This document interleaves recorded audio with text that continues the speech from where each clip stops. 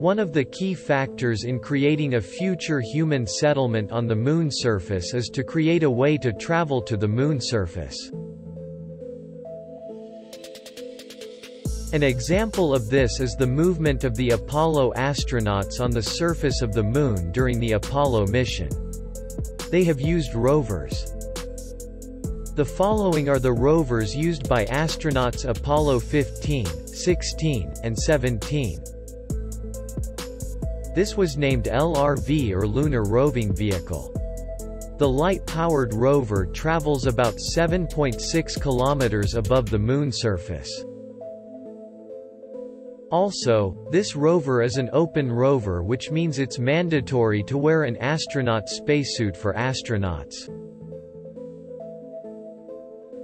If we come back to the present, NASA hopes to take humans back to the Moon in 2024 or 2025.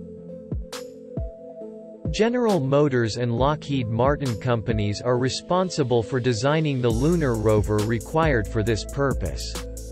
Here is a diagram of the lunar rover they hope to produce. Powered by automatic power, the lunar rover will operate as an off-road vehicle on the surface. And these can travel more distance and faster than rovers used in the past. Scientists also hope that this rover is capable of moving to hazardous places dangerous to humans. For example, such rovers could be used to collect ice water in the Moon's southern crater. One drawback about this latest rover is that they are also open rovers. That is, astronauts must wear spacesuits. Toyota is preparing to put a closed rover on as an answer to this problem.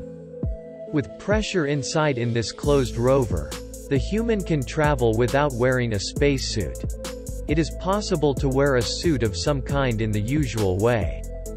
They call this six-wheeled rover the Lunar Cruiser.